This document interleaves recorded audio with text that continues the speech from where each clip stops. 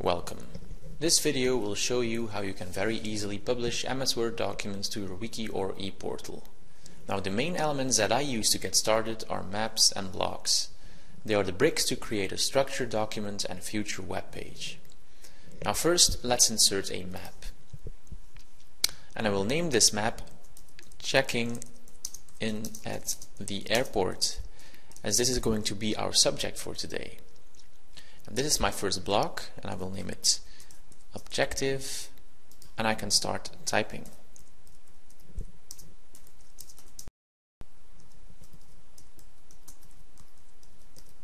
Okay, so now that my first block is finished, I'm going to insert another block.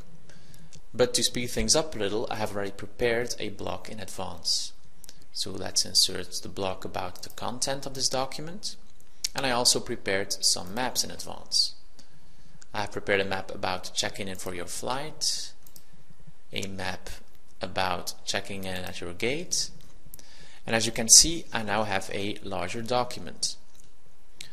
Now I feel like I want to publish this document as a web page, so I simply go to Publish, select my XSL sheet, select my style sheet, publish, and my document is published successfully. Now let's see what has happened. Okay, so now I go to my desktop and I click on the link. What you can see now is your published document, straight out of MS Word, published with FS Pro. And as you can see, it really has the look and feel of a website. It's also interactive, the colors change, and you have menu items on the left hand side. Now these menu items you can see are actually the map titles of your maps, straight out of MS Word and FS Pro. Now if you click one of these menu items, for example checking in for your flight, then you can see blocks. Now these are the blocks that you have inserted in MS Word.